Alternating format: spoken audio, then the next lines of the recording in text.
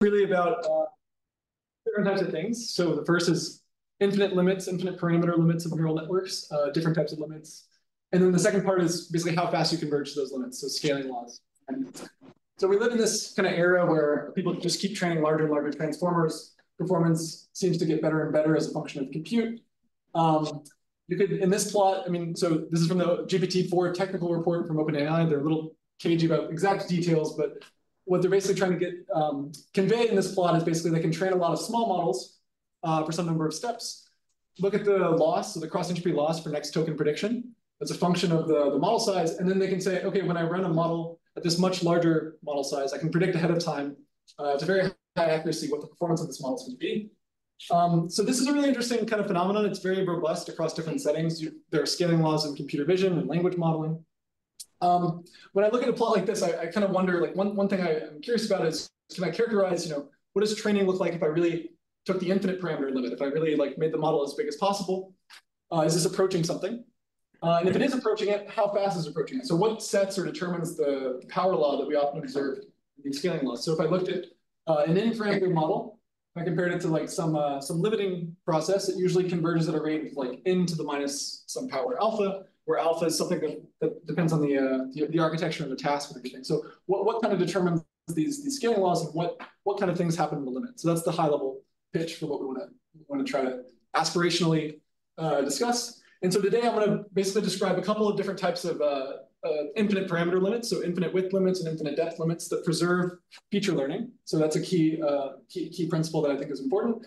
And then at the end, we're going to try to basically work on a model that in some simple settings capture these scaling law convergence rates. Okay, so that's the high level thing. So what is a neural network? So the simplest neural network is just a multi-layer perceptron where you take your data X, you pass it through a bunch of hidden layers. There are some trainable weights between the data and the first hidden layer. And then every other hidden layer, I go through a nonlinear activation function. So I'm calling that phi. And then I go through another linear layer. There's a factor of 1/squared of the number of terms that I'm summing. That's so that the variance at initialization of all these variables is order 1 with respect to the model size. So if I randomly initialize all these weights, I want everything to remain stable in the forward pass. And in the last layer, I'm going to do the same thing, except I'm going to downscale the output by a factor of gamma. And this is going to be important and to distinguish two different types of limits that we can have as n goes to infinity. So the game is I want to characterize what happens when I initialize all these weights randomly and then do some gradient-based learning. So that's the setting. And the scale factor gamma, I mentioned it was important. It's going to control how much the internal hidden layers of the model update during gradient descent. So if this is a constant and I take width to infinity, this is known as the neural tangent kernel kind of parameterization. This will converge to a limit where the entire neural network behaves as a linear model, and none of the neurons change their tuning properties, none of the representations change significantly in the hidden layers. But there's another scaling, which is I scale this factor gamma like square root of n times a constant as n goes to infinity, and in that limit, every hidden layer sort of contributes some non-negligible amount of feature learning to the dynamics. So when I train with gradient descent, if I looked at the representational geometry in the hidden layer, things change noticeably. So let's do a simple experiment to just kind of distinguish between these regimes. Like, do these things actually behave differently if I train a network on real data? So let's just take a simple depth 12 ResNet. Let's just train it for a couple of passes over CFAR10, which is with SGE. I'm going to start with a 64 channel model. So this is the channels count as basically my width. And then I'm going to first scale it up with this NTK parameterization. So that's treating this gamma parameter as a constant. And so you can see as I increase gamma, it's sort of the training is becoming slower and slower. And why is this happening? Well, none of the representations in the hidden layers are changing, right? As I go to the limit. In this 64 parameter, in this width 64 model, the features are moving by a factor of 1/squared of 64. But in this model, they're moving by a factor of 1/squared of 1024. So the training is basically slower. But my other argument is if I instead looked at this mean field parameterization where I scaled this parameter like square root of n times a constant, you can see that the models really quickly kind of converge to some limiting process, right? And if anything, the performance is slightly better as I make the model wider and wider. Okay, so because basically I think in a lot of experiments we've done, and I'm going to share some later in the talk, convergence to this limit is much faster than convergence to the NTK limit.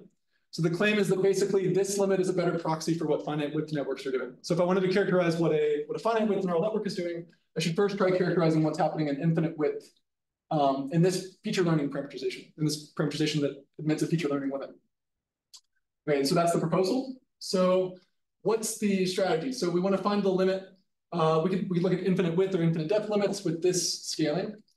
And basically the story is going to be when I randomly initialize a network in this kind of parameterization. So all the weights at time 0 are random, and then I subsequently run gradient descent. There's a simple dynamical mean field theory kind of description of what's happening. So the story is something like this. You have a system where at finite width, so at finite model size, you have a bunch of neurons and they're all kind of interacting in this complicated way, and they all depend on the initial conditions, the initial weight matrices in some very complicated way. But as I take the limit, all the neurons kind of become independent and they only couple to each other through macroscopic sort of deterministic population averages. So what are these population averages? They'll be basically feature kernels through time, through training in every layer. Okay, so that's the story of what happens in the limit. And basically we're going to give a couple examples of these kind of theories. Is there something special about square root 10, or is it possible that there is a better? So this is the only, so there's basically a lot of other powers that you could choose between constant and square root of n. All of those between a constant and square root of n will be, they'll give you a lazy limit. They'll give you a kernel limit. This is the only one that is stable that maintains feature learning. So if you go beyond this, things will blow up. The features will move too quickly. So that's optimal. So it's right at this edge of being stable, right? So anything beyond this, it would be unstable. Anything less than this, it would be a kernel limit. Good question. Any other questions at this point? Okay. So then the second part of the talk is going to be, can we explain how quickly you approach this limit? So as I make the model size, the parameter count bigger and bigger, how fast do I kind of converge? And we're going to basically look at a simple model of neural scaling laws where we think about training dynamics. So there's going to be some budget of training time, model size, and maybe total data. And we're going to try to figure out like what properties of the initial kernels, what properties of the data determine how to optimally choose model sizes and training times. And the three resources are training time, model size, and total data. Yeah, okay. So let's start with some kind of loss function. So I have a loss function on a bunch of individual data points, but it's an average over some P of X. This is what I'm going to ask my neural network to optimize. So P of X, if I have finite data and I'm repeating all my data, then P of X could just be like, a direct, like an atomic distribution on these P data points, these P training points. Or if I'm doing like small learning rate online training, I can think of P of X as the test like population distribution, the actual distribution where all the data are sampled IID from. And then basically let's start from this random initialization and then train with gradient flow.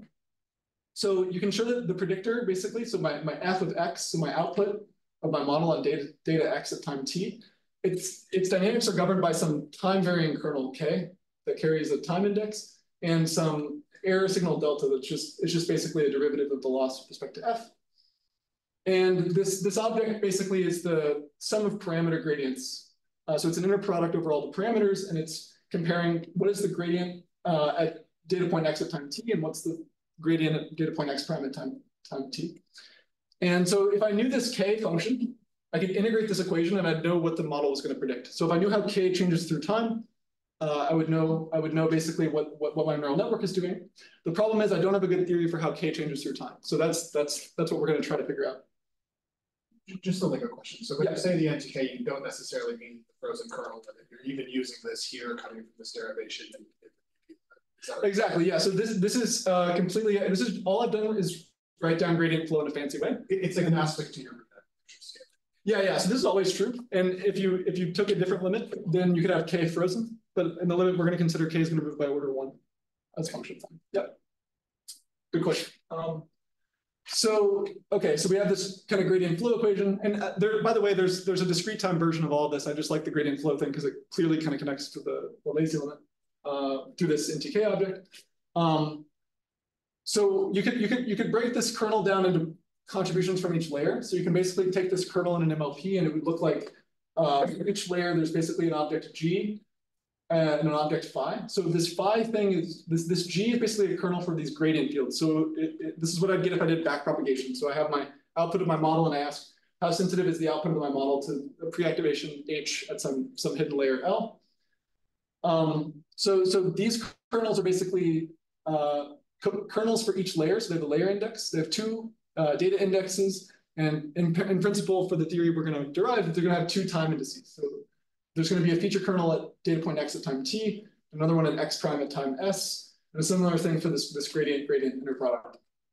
Okay, so if I introduced this gamma parameter, and if gamma is 0, which was this scale-free, like order 1 number that I could manipulate, even in the limit, if I took that to 0, it'll keep this k constant through time. So this is exactly what was just asked about. In that limit, if this k is constant in time, then I have basically this nice linear dynamical system. So if I know what k looks like at initialization, I can solve really easily for what f is doing. But there's a problem, and one problem with this is it's boiling down to basically a linear model. So I had this complicated neural network. I initialized it. I was going to, in principle, let it learn features.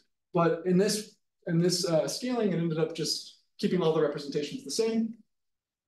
So what would happen if I turned off gamma 0? So if I allowed it to be non-zero and let the kernels sort of evolve. So this would be the kind of rich regime of training. So, okay, so what happens in the rich regime? So basically, I have this recursion for the pre-activations in layer L+1 in terms of the pre-activations in layer L. So I can just basically expand the weights. There's a weight contribution from initialization. So that's this n by n matrix W0. And then there's all the updates. This basically comes from all the updates to the weights up till time t. So that's this integrated history of all the updates. And this depends on, obviously, the features, not into the features. So it depends on this feature kernel. Depends on all the error signals I've seen, and also the back-propagated gradients for all times less than this. Okay, and I want to do some kind of description of this model. Oh yeah, okay, also, so there's this back-propagation equation as well for the gradient signals. So there's an analogous equation for the Gs. Okay, so this is all exact. I haven't done anything.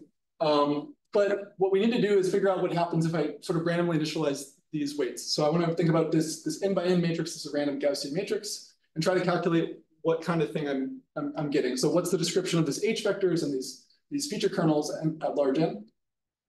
So you can use basically a kind of what's known as a Martin-Séguier-Rose kind of path integral dynamical mean field theory kind of argument to derive this limit, or you could use a simple kind of like cavity argument.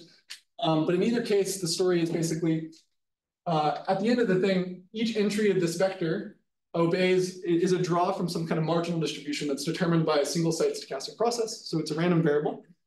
And the distribution of the random variable is determined sort of only by these collective variables, these phi's and these deltas. So one other way to say it is any population average, so anything that depends on the empirical measure of, let's say, pre-activations in a layer, these things will converge. So anything that's sort of an average of over all the neurons is going to be some deterministic thing. And then each neuron is going to behave independently, conditional on all these averages. So conditional on the measure. So that's the idea. So yeah, so as n goes to infinity, the feature kernels and the gradient kernels are going to be non-random and initialization independent.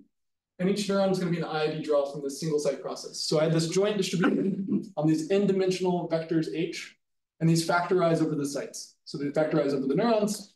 And I'm plotting here different snapshots of time of training in a ReLU network, and you can see that there's a good match between the theory and experiment for what these single site densities look like. I'll write an equation for how to sample these in a second, but you can see it's really complicated and non-Gaussian and weird.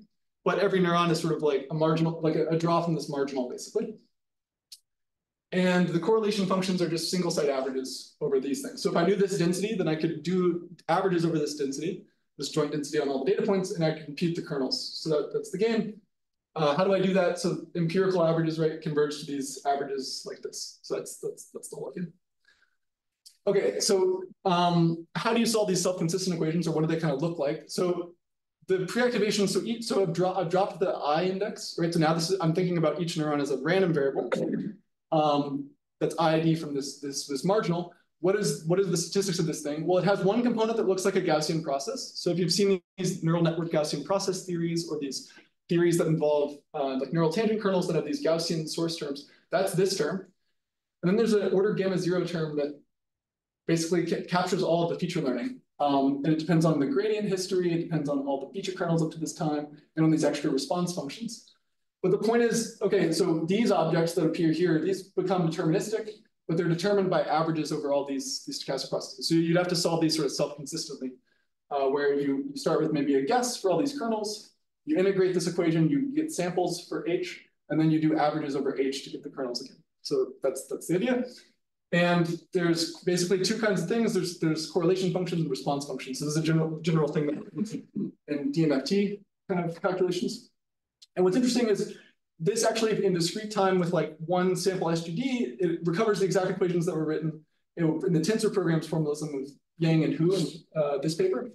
And in a two-layer network, you can recover a PDE for the pre-activations that is analogous to the Mann-Montanari PDE for mean field models in parameter space. So this connects to basically other limits where feature learning has been studied. So this formalism kind of connects to existing things. So yeah. So in that one term for A, it seems like you have gamma not inverse. So if you're in the lazy limit, does that mean that then your response function is going to blow up? No, so this actually ensures that, so this object is actually order gamma 0. So this thing kills that. And that lets me like pull out a gamma 0 here. Yeah, so that's good. Another one, yeah, it was a slide or two back, but this statement that it's IID from the single site process, this is only at infinite n. It's only at infinite n. Yeah, so at finite n, there's there's in principle cross correlations. And we tried, yes, sir.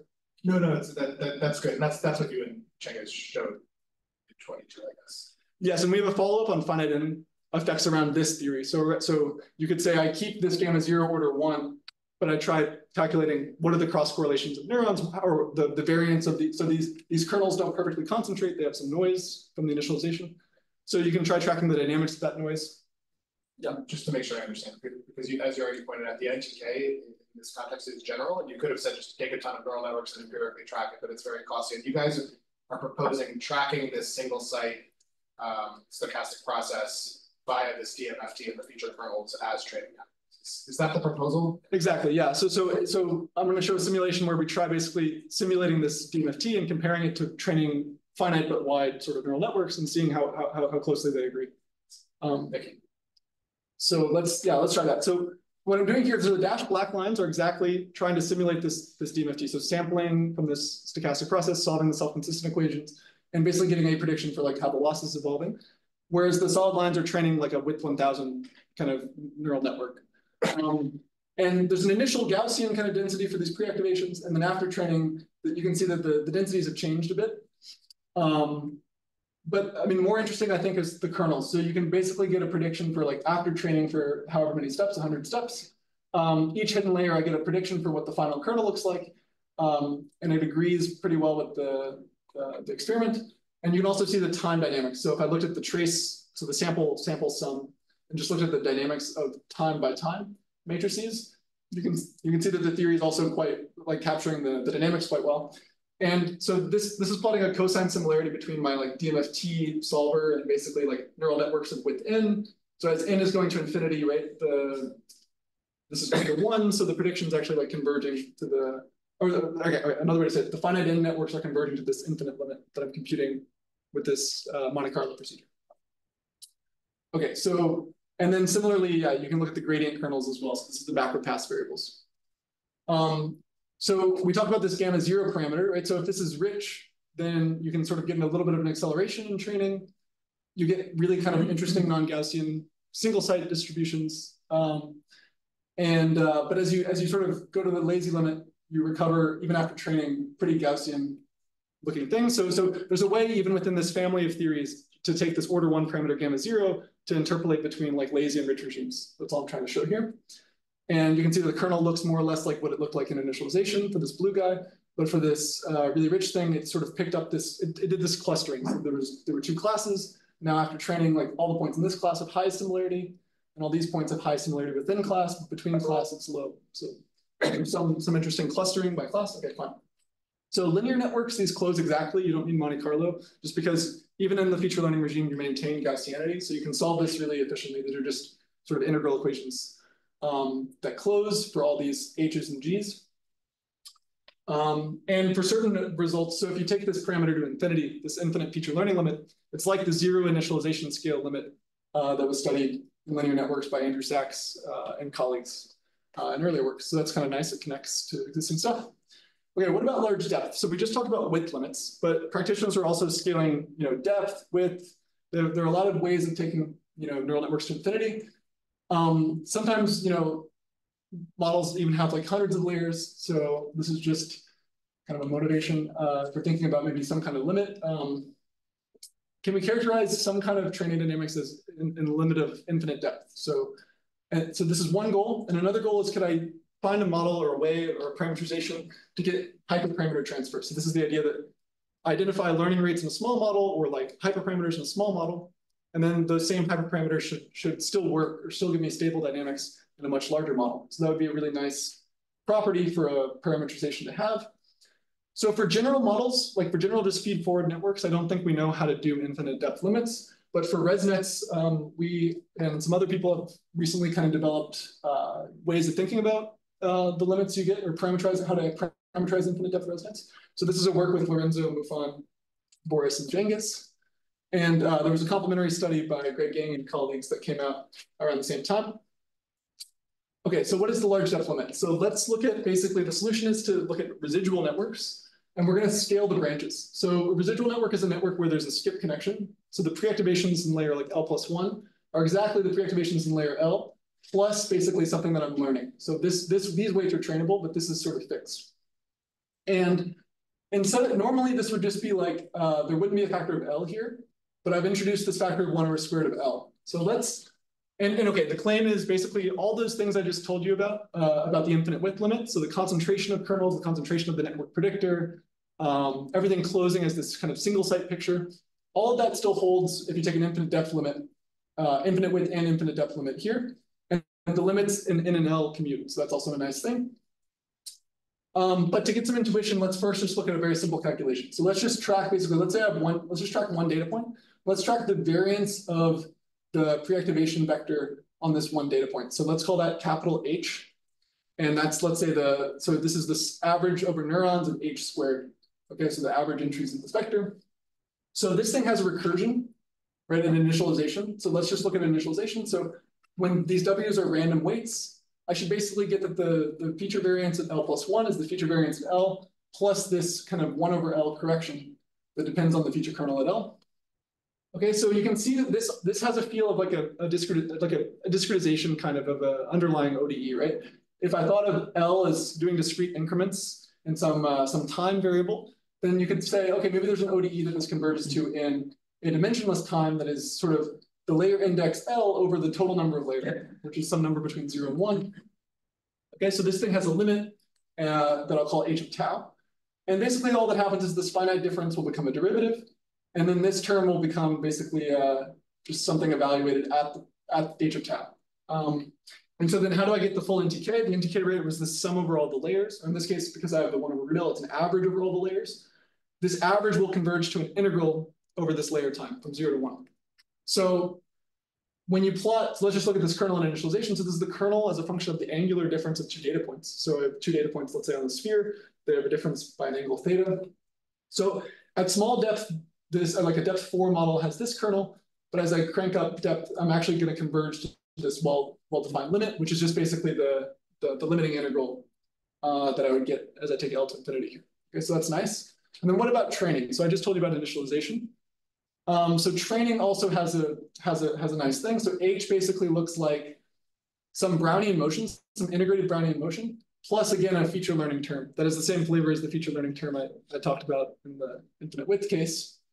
And you can see that now though that this basically carries a tau index, a t index, and an x, right? So it carries a data index, a layer time, and a training time kind of index. And all the values at layer time tau depend on integrals up to tau. So that's kind of the difference between this and like the MLP case where you just have a recursion.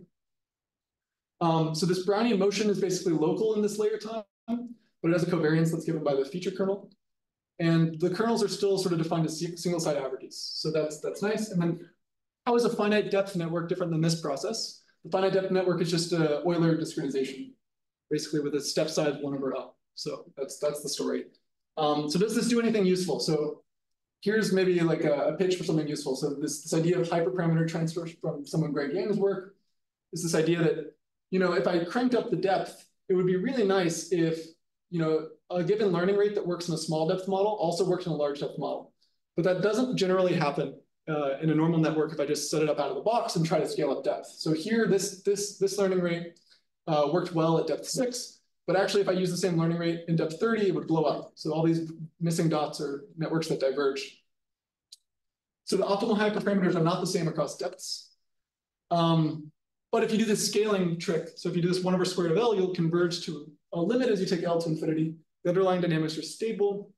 You have all this interesting edge stability stuff that Alex and other people have worked on that happens. So basically there's some stabilization that happens, and basically the optimal learning rate is consistent across different depths, across different widths. So that's kind of nice. Okay, what about like, everyone's interested these days in transformers, right? Which have these attention layers as well. So there's many choices of ways to scale up transformers. You know, there's number of layers, there's number of heads, and there's sort of dimensions per head. Okay, so recently with Hamza and Genghis, we've thought about what kinds of limits do you get in these different scaling strategies. So in a normal transformer, I'm sort of alternating between like multi-head self-attention layers and MLP layers. And we're still going to do a branch scaling, but I'm going to be a little flexible. I'm going to say maybe the branch scaling could be L to the alpha, and alpha could be some number that we're going to argue about in a second. And then the key thing is, the key difference between this and just a normal MLP, deep MLP, is that basically we have these layers that mix tokens called multi-head self-attention layers. So I'm trying to illustrate these different ways that you could take the attention to infinity. So you could basically take the residual stream, you chunk it up into multiple slices, and these we call heads. So there's a number of heads. And then there's basically this variable n, which is like the dimension per head. Okay, and I do dot products between basically keys and queries for each head, and those determine matrices known as attention matrices. These attention matrices go into basically like some kind of softmax usually. So some way of turning, there's a way of turning these attention matrices into kind of distributions on tokens, and then basically I do a product of attention with some values, and then I concatenate everything, and I'm back to something of the original residual stream dimension. So that's the concatenated output. So, okay, so I could take depth to infinity, I could take the dimensions per head, or I could take the number of heads to infinity. So like, what's the right thing to do? What kind of thing do you get in these different limits? So we tried working out doing this kind of DMFT analysis to get some insight into what kind of things happen.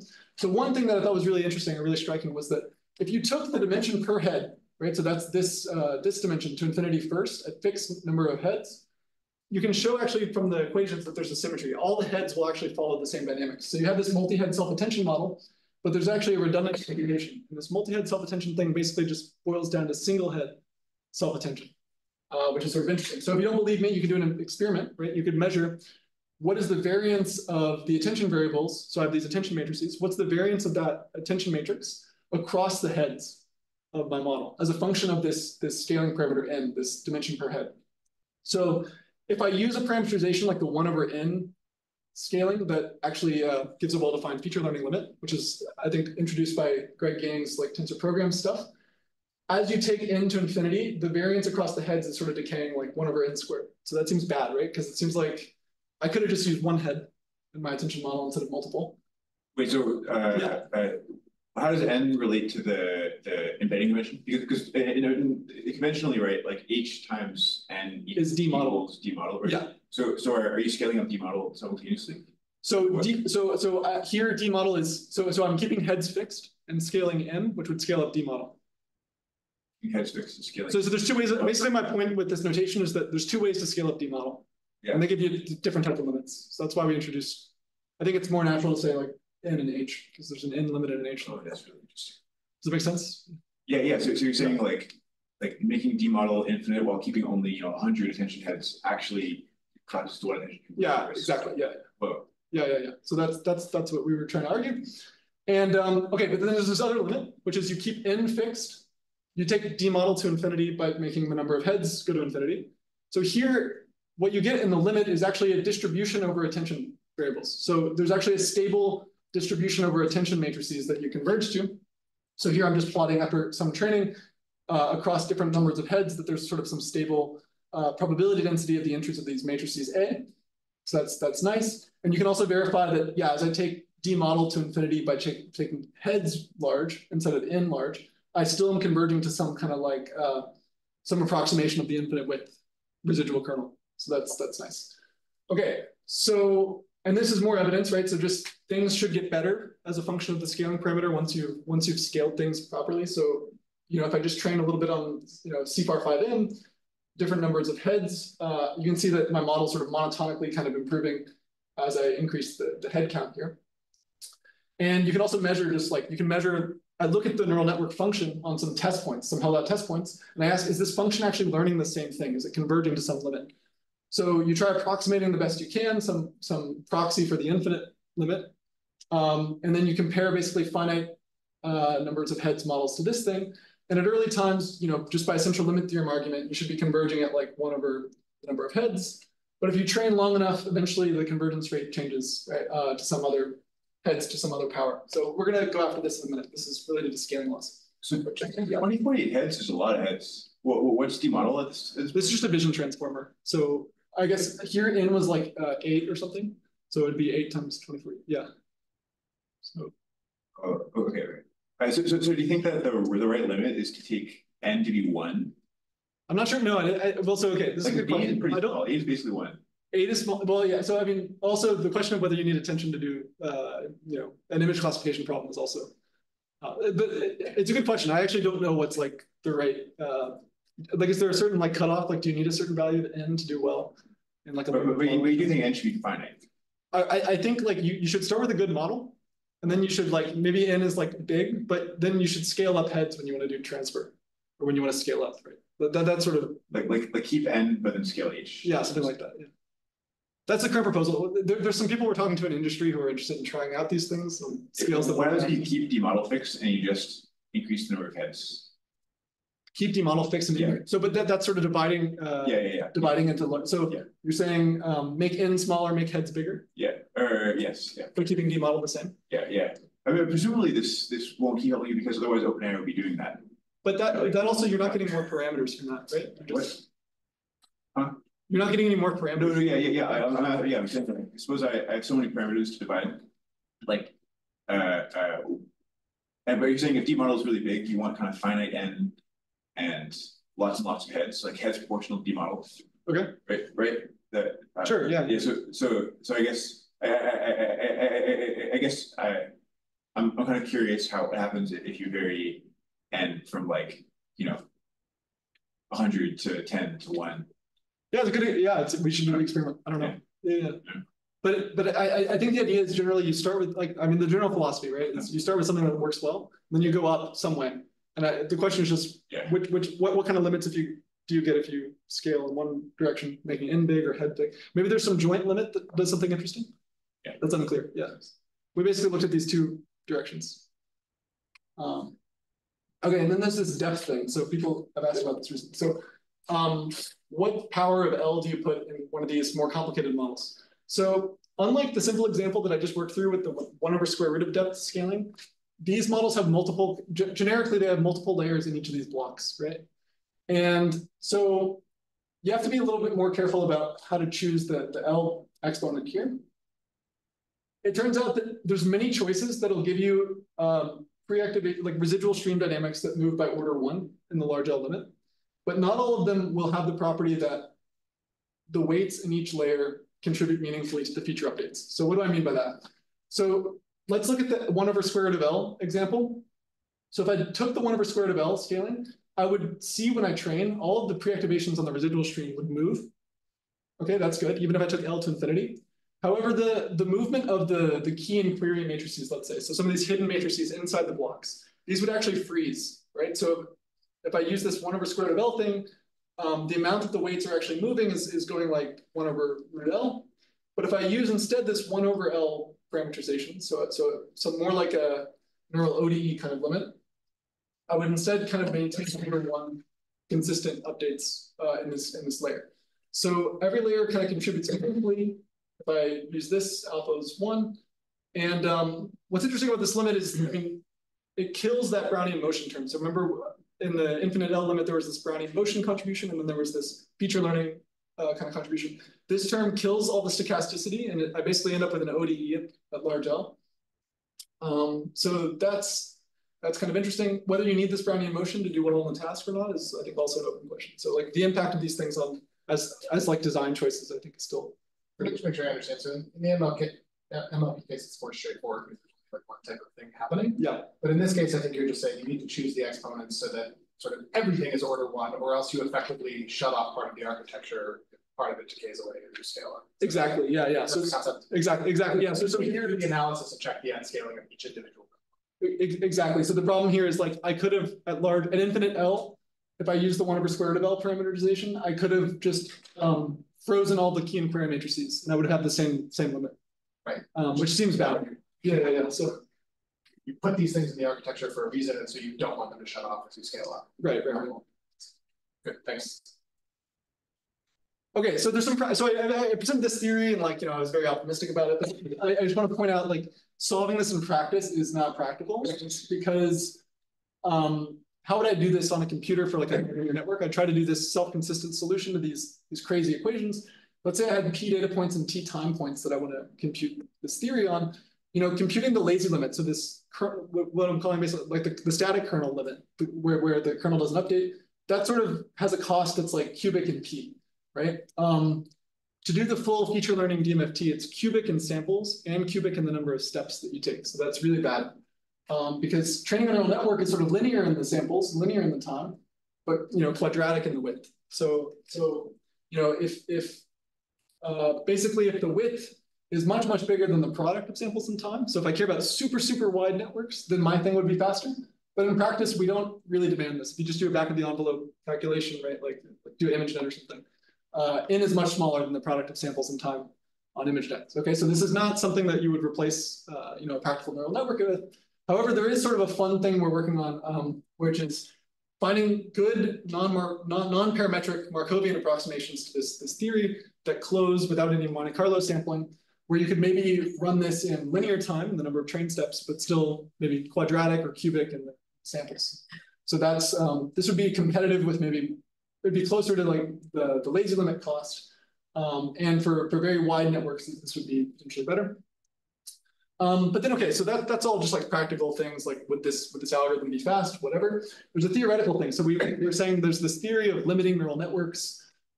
We take this width to infinity, but we treated the number of steps or the sample size as sort of fixed. What does finite in effects, what do finite in effects do basically if I keep feature learning constant? So like, how does the finite in manifest itself in the performance of my model? So why do we get scaling laws, basically, is the question. So we try to look at this in two ways. We first do some kind of empirical just studies of training models in these parameterizations and looking at whether they, how quickly do they converge to their limits. And then we have a follow-up kind of theoretical study of just an even simpler model that sort of recovers some qualitative aspects of neural scaling laws. So I'll try to present first the empirics. So this is with Nikhil, Alex, Depin, Saab, and Genghis. This was at NeurIPS last year. And basically, we just tried training a bunch of models in these parameterizations that admit feature learning infinite limits. So here I'm varying the number of channels of a CNN on this image classification task in the CFAR5M dataset.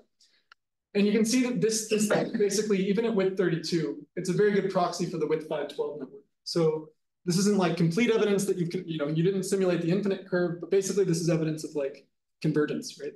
This thing's very close to some kind of limit.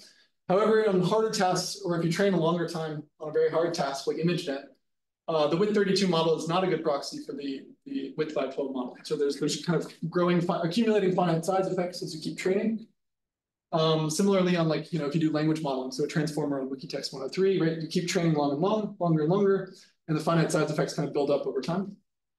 Okay, so this is our general finding. So I would say basically, if I cared about modeling width 32 networks, the infinite limit of CNNs would be a really good model of that for training on CFAR5M. But the width 32 model is quite different than the maybe infinite limit of ImageNet training or the infinite limit of transformer training. So what are the finite size effects? Where do they come from? Why is wider better? Okay. But there's sort of more you can look at. You can actually ask, like, are the representations inside the network kind of converging? So on the CFAR example where this was working really well, the histograms really have this kind of mean field-like property. So if I plotted the distributions of these marginal distributions of reactivations across different widths, they basically look the same. They're Gaussian in initialization. They become kind of non-Gaussian after training, but consistent across all the widths. So that's very consistent with the mean field theory.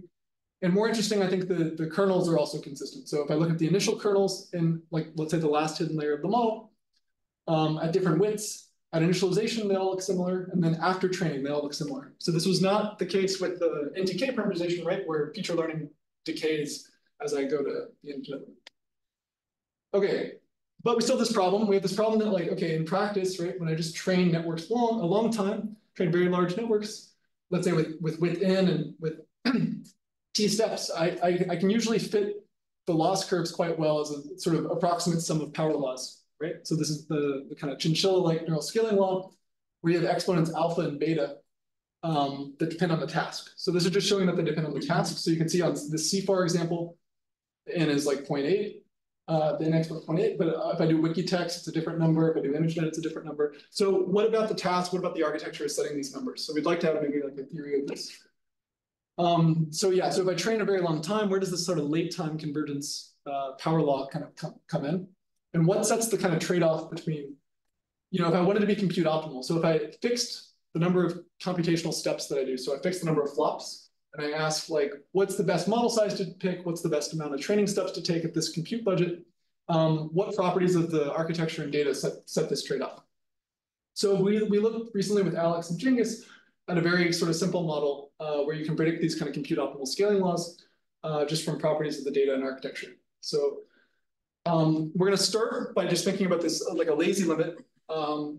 So we're going to first think about this infinite kernel, right, in initialization. So we have this infinite kernel K infinity, and we can diagonalize it. So we can try to find some eigenfunctions of this kernel. And these eigenfunctions need to be orthogonal with respect to some data density. So this is the data density I'm sampling my data from. And the idea is, okay, so that's the infinite model. So the infinite model would be described kind of by doing regression with these features. But at finite width, I have these width-in sort of eigenfunctions. So I have a width-in kernel. That's the empirical kernel for like the finite in, the in-parameter model, right? But because these psi infinities are like a complete basis, I could expand basically these finite in eigenfunctions in the basis of these infinite things. But these carry this coefficient A. So this A matrix is these collections of coefficients. And this A has to satisfy certain constraints because I want this kernel K in to approach this kernel K infinity if I take n to infinity. So what does that mean? Well, it means that, okay, from one initialization to another, I get a slightly different kernel, right? That happens in finite width neural networks. So there needs to be some randomness. Every random initialization of a width-in network gives me a slightly different kernel. So that's the randomness. And then there also needs to be the property that K in has to approach K infinity as n goes to infinity. So A transpose A has to approach the identity. Okay. And then I have a neural network function where I'm using basically these features, these psi in features. So it's like this is my student, if you like. So I have a student function that's learning with these within features. And then I have a teacher or a target function that's learning with the original features. So there's some fixed coefficients that are learning with these original infinite features. And the reason why I expand this one in this basis is because the y coefficients shouldn't depend on my random draw of weights, right? It shouldn't depend on my random seed that I drew for my initial PyTorch program. Okay, so I want to track basically these residual errors, so the difference between f and y, so the difference between the student and the teacher. And these also are going to be written in terms of the psi infinity with coefficients. So the error along each eigendirection is going to be v0k. So but these are going to be the important numbers to track. Okay, so v0k is the target weight for this mode minus my effective weight for my student. Okay, so that's the setup. So we have these residual errors. So if I knew these residual errors, I would know basically the gap between f and y. So I'd know the test error. So okay, the game is I'm going to draw p random data points from the data distribution. Okay, and that's going to give me a big matrix of data. So there's a big sample by feature kind of matrix, this side. And if I just did gradient flow would say the error variables are evolving like some matrix times the error variables. So it's just a linear differential equation. But I told you that A is random, and I told you psi is random because I'm drawing random data sets. So I have two kind of random matrices sandwiched together. Okay, so, and then the test loss is going to be this linear combination of the VKs. So if I could calculate the VKs on average, or the square of the VKs on average over this draws of this random matrix, then it would give me the test error. Okay, and this is equivalent to sort of thinking about a structured random feature model where the random projections are these A's. And so, there's been many works using structured random feature models to think about scaling behaviors. Often they're thinking about statics. So often they're thinking about, I train a model to convergence and I think about the performance as a function of data and in. But now we have this third thing, which is tracking basically how do these finite in and finite p effects propagate through gradient flow time. Okay, but the key insight you can already see from this equation, right? I have these two terms, right? As p goes to infinity, this matrix converges to the population kind of average, which is just the diagonal matrix with all the eigenvalues. It's a limiting kernel. This thing at large n converges to the identity, but at finite n and finite p, there's potentially null spaces in these matrices, right? So if there's null spaces in this whole matrix, it limits, there's some directions where when I act this matrix on V, it gives me 0. Right? Which means there's some directions where I'm not making any progress and gradient flow is basically stuck. So the low rank projections, right? When these things are low rank, it's going to limit my asymptotic kind of performance. You can already just see this from this equation before doing any averaging. So in principle, there's going to be the finite time, finite data, or finite model size effects that can limit your performance. So if you do random matrices, okay, well, first a couple things.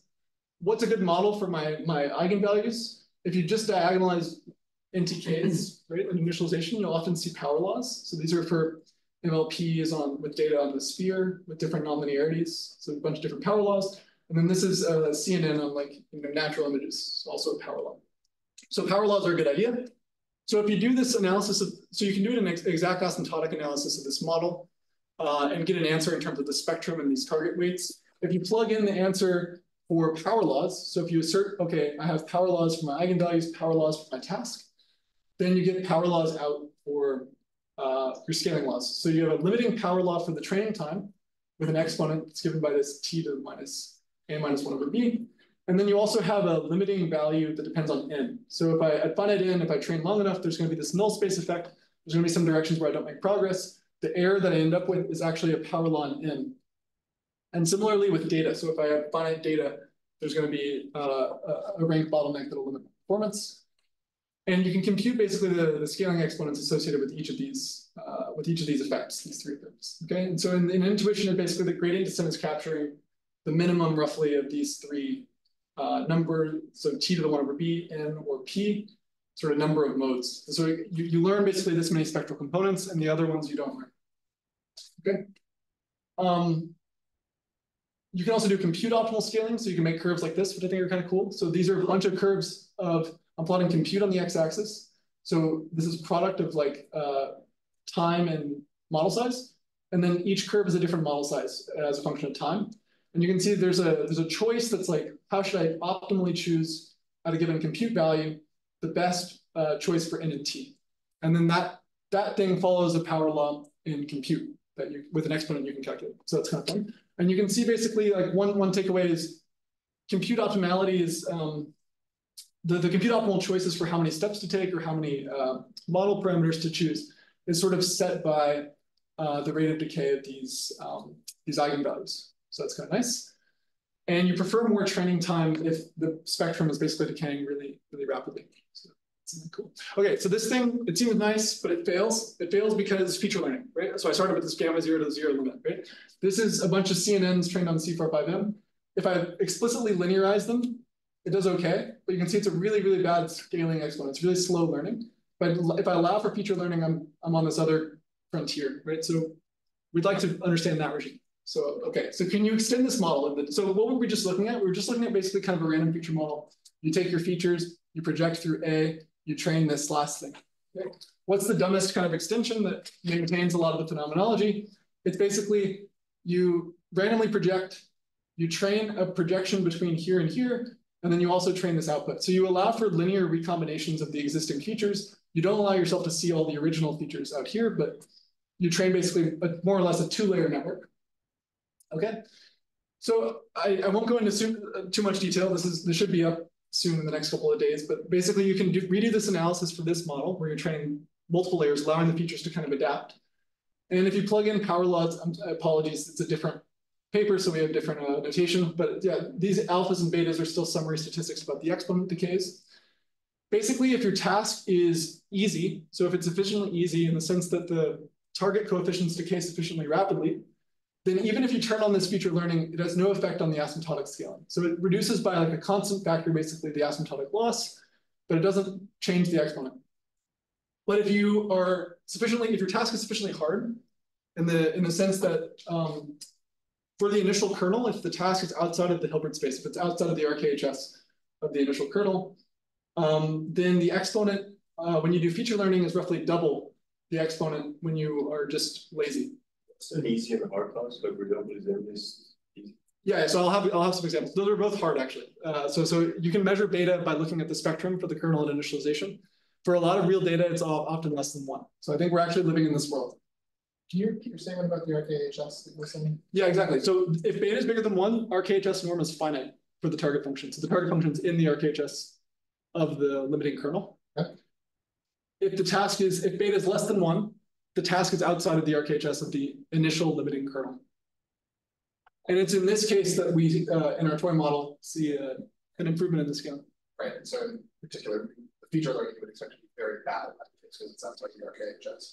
So actually, the lazy limit is really bad. The lazy limit. The lazy limit is very bad. Okay. The feature learning limit is still bad, but it's roughly twice as, it's 2 times better, right? So than the really bad thing you would have had you not learned features. And this is basically the curve of how much better you're doing. So this part of the curve is basically, okay, itch and lazy coincide for tasks that are, within the RKHS of the initial kernel. So the exponent for the time scaling should just be basically beta. But in the rich regime, I can get basically this function, chi of beta, which is this red curve. So this is my predicted exponent compared to the lazy limit, which would just be beta. So I'm doing roughly twice as good, especially like at small beta. This is super cool. Why, is there an intuitive explanation for why this happens? Yeah, okay. There is, I don't know if I included it, but the toy model, basically what's happening is the kernel's growing in like a relevant direction, but it's growing actually like a power law. And when the kernel grows like a power law, that the feature learning term at law, okay, in this setting, the kernel's sort of converging dynamically to some limiting thing. And so even though you got an acceleration at the beginning, at late time, you're not getting any change in the power law. Here, as I train, the kernel's still evolving as a power law. But I guess it seems like the hard part is continually discovering these like lower and lower eigenmodes. So like and as I understand in types of like the staircase function types of tasks, like discovering the earlier eigenmodes helps you accelerate, helps you eat more easily. It like points the way towards the other modes, but I don't see any sort of like piggyback effects you can get here. So where's the acceleration? So because the RKHS norm would diverge, there's sort of when you integrate the loss or when you integrate all the updates, if the kernel was not basically the kernel, there's not a self-consistent dynamics that leads to the kernel approaching a constant in this setting. The kernel has to be always growing in this setting because you're outside of RKHS. Oh, so this is just kind of due to the fact that like the kernel's getting bigger and bigger, and so yeah, and it's like aligning in this direction. Yeah. Okay. So the kernel's like doing this task, like it's always sort of updating in this setting. Whereas in this setting, the kernel's stabilizing. But this isn't due to the kernel aligning; it's just due to them growing in size. Yeah, so there's 2 terms. There's one that's just growth in size, and there's another that's an alignment, and they both are growing like power laws. Do you still see this benefit if in both cases you take the like optimal learning rate? Yes, I mean this is robust across different choices of this gamma and different choices of learning rate. We can talk offline. Right. I'm running out of time. Yeah. But so you could ask, does this? So those were simulations of the toy model, and that's fine. It's a toy model, and oh yeah, okay, feature learning helps in a certain regime. That's good. But it would be really crazy if I could look at the initial diagonalization of the infinite kernel for a nonlinear kernel on a nonlinear task and see if I can predict an exponent when I train online. That would be really cool. So actually that sort of works in a surprising way. So these are a bunch of nonlinear like ReLU MLPs of a certain depth, so like depth 4 ReLU MLPs. And I'm trying to fit functions that are just, they have Fourier series with coefficients that are power law. The eigenfunctions are Fourier harmonics, so that's nice. So I have complete control in this setting. I can completely manipulate whether a task is in the RKHS or out of the RKHS. Okay, and so for beta less than 1, that's all these curves. These are all, I'm plotting the predicted new exponent, which is this 2 over 1 plus beta thing. So this multiple of the original exponent you should have had. And then I'm plotting these other curves, the beta, right? So basically, when you're in RKHS, you just get the same scaling you would have had if you were lazy, asymptotically. So that's kind of nice. someone asked about like MNIST, CFAR. So MNIST, you get a beta of 0.3. So if you try diagonalizing the kernel and looking at the spectra and how fast they decay and all that, it's 0.3. So it's less than 1. So if I linearize the neural network model, it obeys the t to the minus beta scaling. But if I allow it to learn features, so if I crank up this feature learning parameter enough, I'll get it to actually converge to this other exponent. So this t to the minus 2 beta over 1 plus beta. So this is a real nonlinear network on a real on an image image recognition. Okay, but it's not perfect. Okay, so here's I got to show you a failure plot. So this is the original motivation for the second part was like, oh, you know, the original exponent we got was too pessimistic. Feature learning was a lot better. So for some time, this new exponent is somewhat descriptive, but then the model eventually does something better. So we don't quite understand what's happening down here. But yeah, I mean, the lazy theory is just really good when you explicitly linearize the model, right? You follow this blue curve.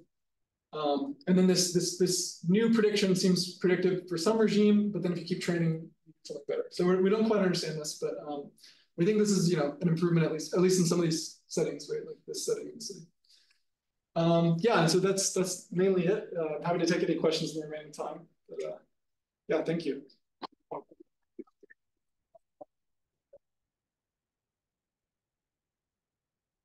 We have time for some questions.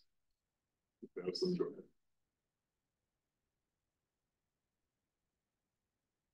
Maybe I have a quick one. Does it, adding the second layer change the exponents with n and the other parameters? So it does not. Those are fixed, actually. And you can sort of see why. Okay, I'm sorry. So by construction, right, I'm sort of saying you're allowed to do linear combinations of the existing things. But these existing things are already like projected versions of the limiting features, right? So I'm sort of preventing my model from accessing the original things. If I just trained this layer, then I would have no parameter bottleneck. It would be trivial. So that's sort of the thing. So the parameter and data bottlenecks don't change in this regime, but the time dynamics. Okay. So the compute exponents change because of the time exponent, but you're comparing against still that n to the minus alpha beta. Yeah. Okay.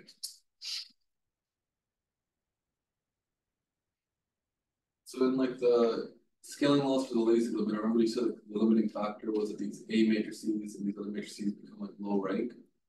Is that right? So there's more effects than that, but that's the dominant effect. Yeah. Where was this? Sorry. Is there like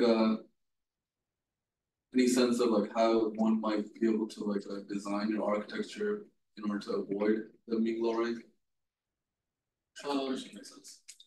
Yeah, it's a really good question. So you're talking about this, right? Exactly. Yeah. You're talking about this. So you're saying like, okay, this is always. I mean, okay, if you have n parameters, this is always a rank n thing. Yeah. But if you can get it to align in a good way, so if you do feature learning in a way that causes it to like align to the relevant directions in the feature space, maybe that's what's good. I mean, so I mean, I know you're doing some of these experiments where you're asking the model to preserve as much information as possible, even under this finite rank constraint. Yeah. I think that's like, yeah, an interesting future direction.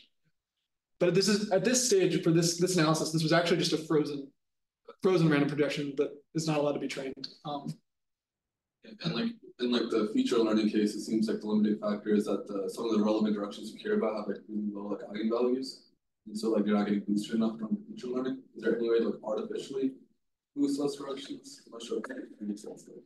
Yeah, it's a good question.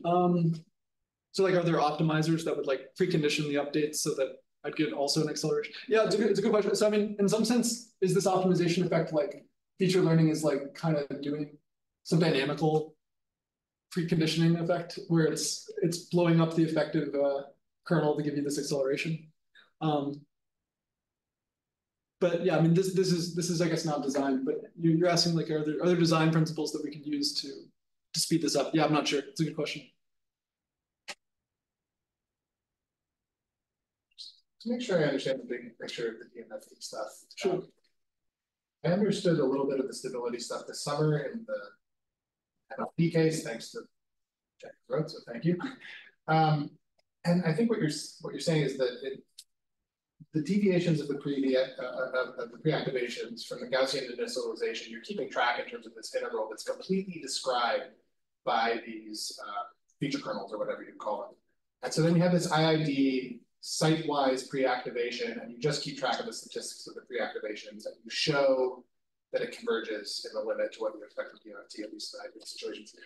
And that, I think what you're saying is that sort of analysis is repeatable architecture by architecture. First of all, you do the exponent analysis and see if there is a solution that lets you scale up. That's step one.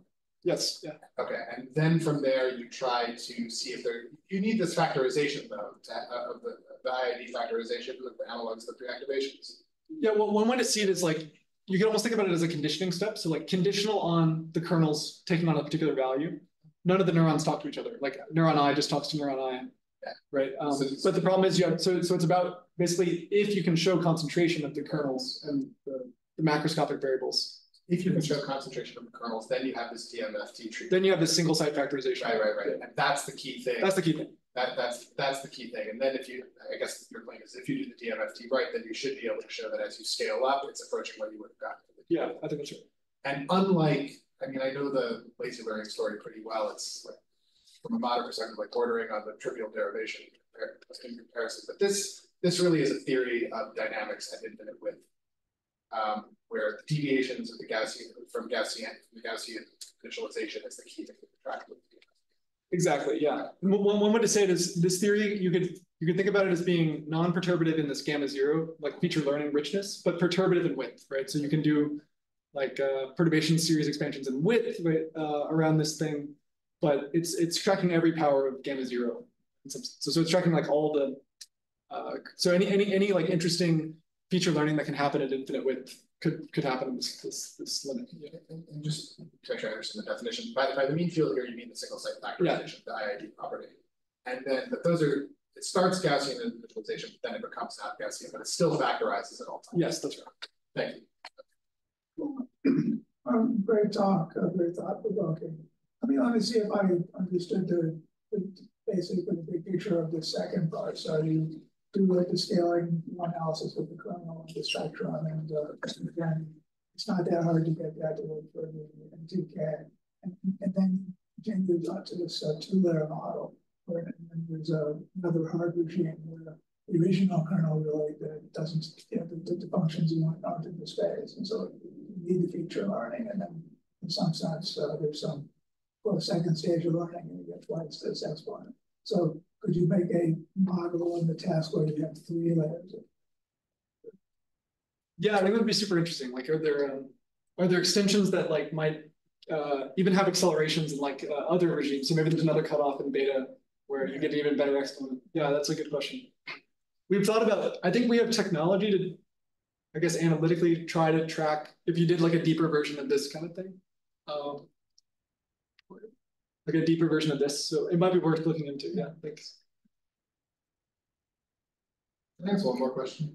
I asked Cengiz a similar question a couple of weeks ago, and I think I'm just slow enough in understanding the stuff that I want to ask it again. So you alluded to at one point that if there is a feature learning infinity, by which I think you mean if you fix an architecture and you do the stability analysis, if you study these exponents, there might just not be a solution. Do you know of cases where there's not a solution? So yeah, if you just use standard parameterization, or like fixed learning rate or something, things will do. So like there's a lot of things that will not admit a limit because something will blow up or. Because I know in the MLP analysis, you do this analysis and you get a 1-parameter family, and then you fix Greg's scaling that the learning rate doesn't go with n or something, and then it gives you one solution. Dimensionality of the solution space is 0, but there's exactly one solution. Do you know of any architectures where there's just not any solution whatsoever? Oh, that's a really good question. Maybe I haven't looked at enough architecture. So far, it's mainly been, there's usually like a family of solutions. And then, yeah, as you say, if you impose a constraint, I want order 1 learning rate, then it's usually like one solution in all the examples we've looked at so far.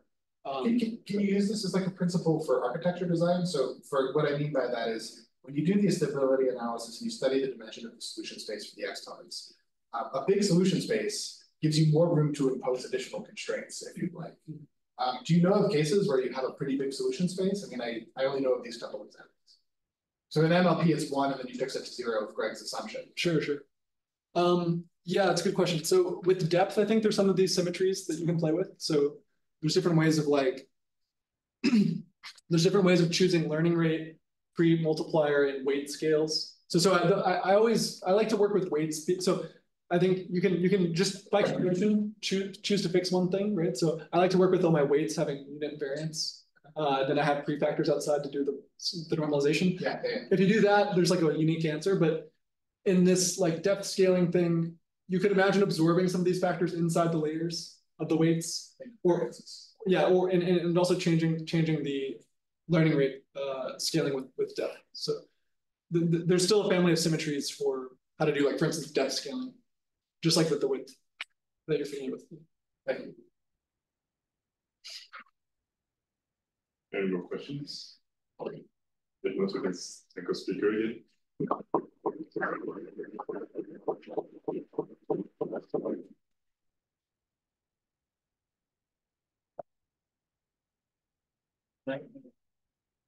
Sure. Yeah.